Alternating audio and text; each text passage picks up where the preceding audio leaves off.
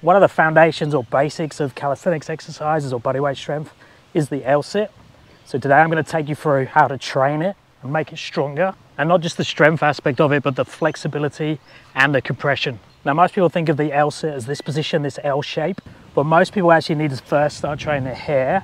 Even if they have the strength to hold it there, they often don't have the flexibility to do it. So they're making it really hard for themselves by trying to achieve it in an upright position like that. So first of all, we just need to test our flexibility. Can you sit in an upright position like this? Can you get your back so you have not a lumbar curve, or maybe a little bit of a lumbar curve? I can just get hold of some skin on my low back there, just. So if I'm rounded, now I can't pinch any skin.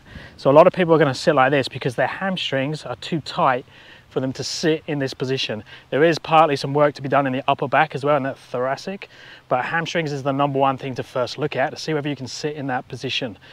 Also jump up, try the same thing standing. So in this position, I could pinch skin, see if I can get to 90 degrees, or you could just look at yourself in the mirror, see whether you're in that position where you can get a flat low back, or even just have a little bit of a lumbar curve, and see if you can get 90 degrees. If you can't, we need to bend the knees slightly when we work the L-sit. And then while we're working on the strength of the L-sit, we also want to be working on our hamstring flexibility.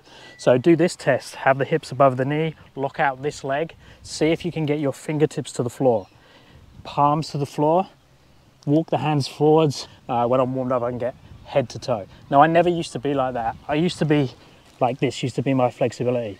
So when I wanted to get press handstand, I've done lots of work now on my hamstrings, so it's easy for me to press up in the air because I've gone past that range of motion needed to do the work without using loads and loads of planche strength. So that unlocks things for me like the L-sit. So for your strength sets, let's work up per set to get 30 seconds time under tension. You could either do 1 set of 30 seconds or 3 sets of 10-second holds, whichever you can manage. I'd mix it up as well with different variations. But what I would work on is have your knee higher than your hip crease. So see there, the knee is higher than the hip crease. So this being my hip crease, this being the knee being slightly higher, arms locked out, chest open in that position. Now what I'm going to do is I'm going to test, see how much I can straighten the legs, hold for the time without the knee dropping below the hip crease.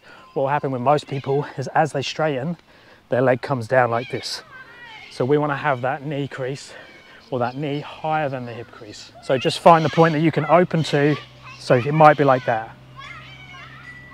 Hold your time there. Now I'd also work some compression drills to make it easier for the hip flexors to activate in that position. Now it's not nice because our rec fem crosses the knee and the hip, it closes there, it extends there, it gets angry when you try and lift up, your hip flexors get all crampy, punching them can help. But what we need to do is work that. Now it's gonna be horrible. Start with doing this test. So have your palms on the floor with your thumbs in line with your knees, so you're there. See if you can lift your feet off the floor. If you can't, go up to fingertips in that same position, come back down again, even if you can get a tiny lift. And all we're going to do there is pulses in that position.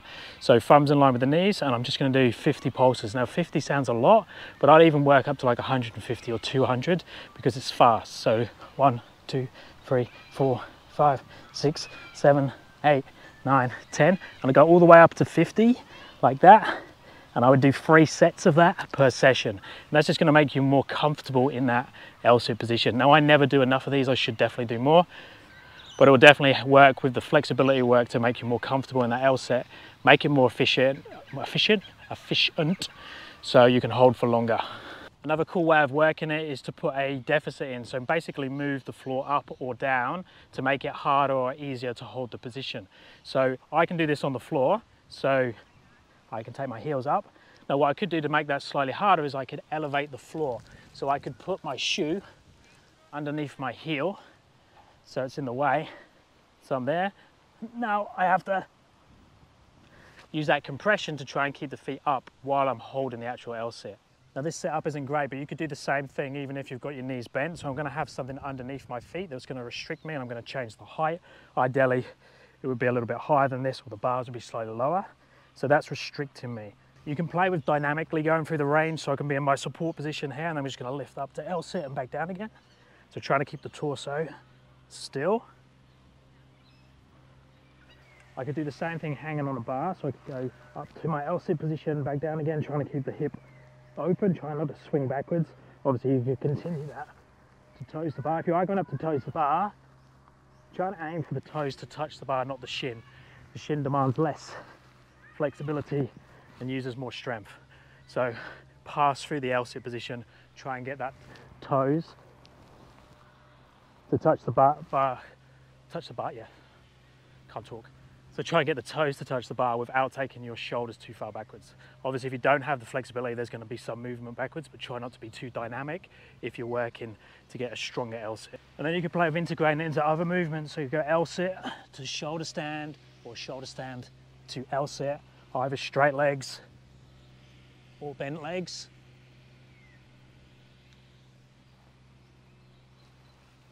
Let me know if you have any questions and I'll speak to you next time. Thanks, guys.